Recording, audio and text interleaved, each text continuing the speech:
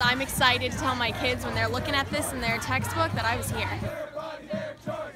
They marched, hung out on the sidelines, and straggled on the streets surrounding the Washington Mall.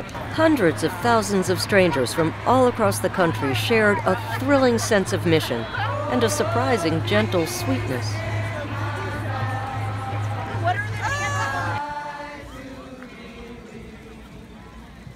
They sang and carried signs to tell the new president that they won't stand by silently to watch him trample on women's rights, minority rights, gay rights, immigrants, and the world of science. This means everything. This means equality, this means love, this means kindness, and the importance of spreading that. It means feeling protected, fighting against someone who is not prepared and should not be in office. I'm from Tampa, Florida.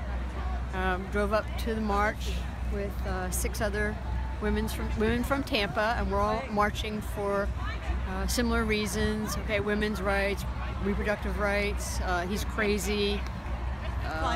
Climate change, and anything and everything that we're all very concerned about. Mostly our freedom. I think my sign says it all. I'm here because I can't believe we haven't moved further, and it looks like we're a slippery slope backwards.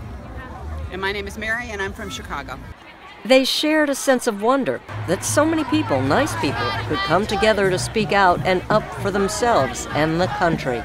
My name's Alex. I'm from Richmond, Virginia, and I'm just so thrilled there's so many people here today. There's so many more than anyone thought, and that's great, more than the inauguration. It's my chance to redeem myself from not being at the civil rights marches in 1964.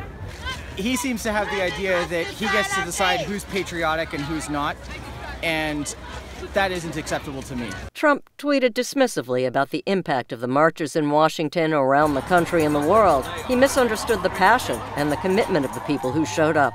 We came today to support all of women and anybody that is feeling threatened by the current situation and environment, and hopefully you could give some people some hope. There's been so many marching movements before mine, or before this one, and so I think it's important for me as a black, gay, African-American woman to be out here. Even if President Trump did get it, the spirit of what matters was apparent to even the young in the crowd. It means that everyone is going to be treated nicely if this works out. It means good things. We hope so, and wait to see what comes next.